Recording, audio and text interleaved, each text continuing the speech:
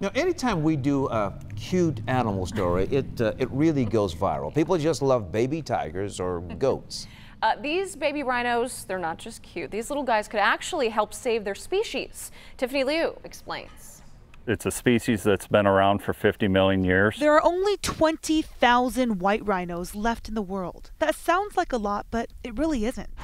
Compare that to the 7.6 billion people on this planet. It's barely a fraction. This breed is threatened, close to being endangered like the rest of the rhino species. We're losing 1,000+ rhinos a year to poaching. It's scary. The good news is there are people in the world trying to change that. I hope we're able to reverse the human impact. Right here in North Texas at Fossil Rim Wildlife Center, it's the miracle of life.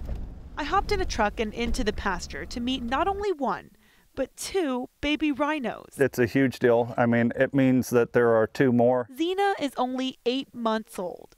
And Blake, who loves to trot, is the youngest, born 3 months ago. We have a beautiful little female and we have a beautiful little male.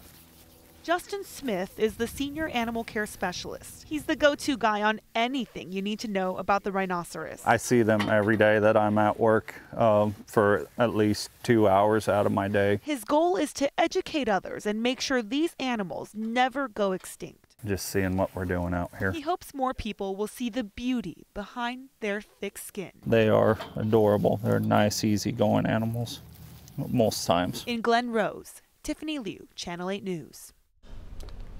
I was in Alva.